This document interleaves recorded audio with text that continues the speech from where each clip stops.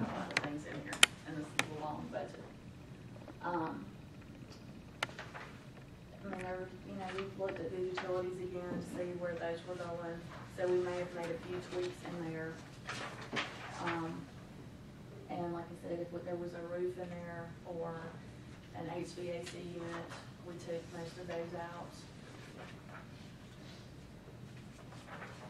So most of these buildings actually go down. Some of them go up slightly, and it's just because of variations in utility costs mainly. What is the old EMS building being used for? Nothing.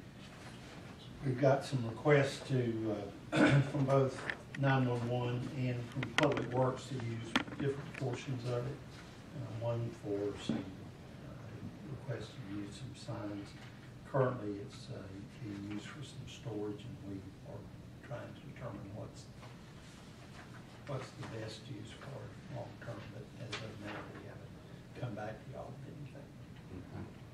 I have a question too. I don't know if this is a Joe or a Stephanie question, but on page 16, the Emergency Operations Center, we spend $30,000 a year in electricity, and to my understanding, no one's in there unless there's an emergency. So how are we doing that?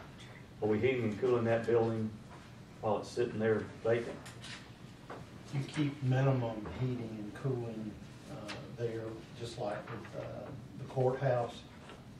You have to maintain a certain amount of facility or utilities to those facilities, and we can power it up, so to speak, in a relatively short time period if necessary. You have to maintain the courthouse because of the record information. Yeah, I understand the courthouse part. When I look at the EOC, we're spending $30,000 a year. And I understand you can't just shut it down and let it get 100 degrees in there and mold starts, but at the same time, if there was a way we could cut just the basic cost of electricity of $30,000 a year.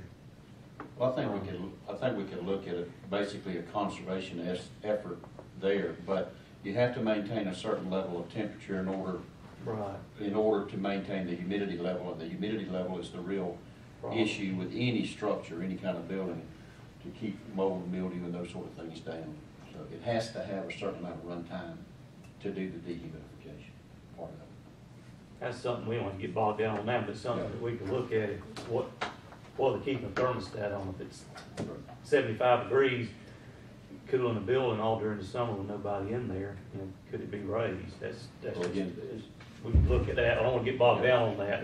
But the temperature is minor compared to the humidity and the electric content. So. Go ahead, Stan.